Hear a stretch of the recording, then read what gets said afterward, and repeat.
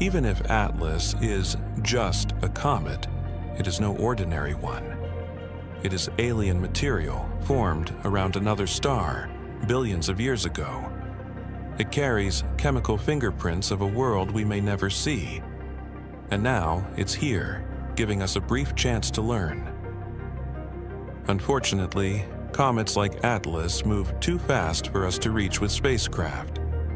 Designing, building, and launching a probe would take years. By then, the object will be gone. But our current fleet of observatories, including Hubble, James Webb Space Telescope, and planetary probes, are doing everything they can to study it as it passes through. For astronomers, each interstellar visitor is like a free sample from another planetary system.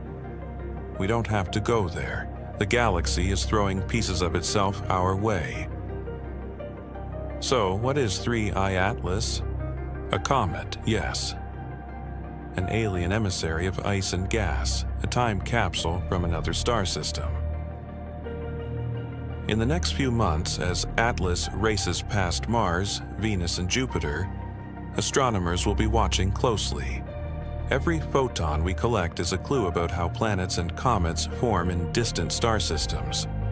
It's a fleeting chance. By 2026, Atlas will be gone, slipping back into the darkness between the stars.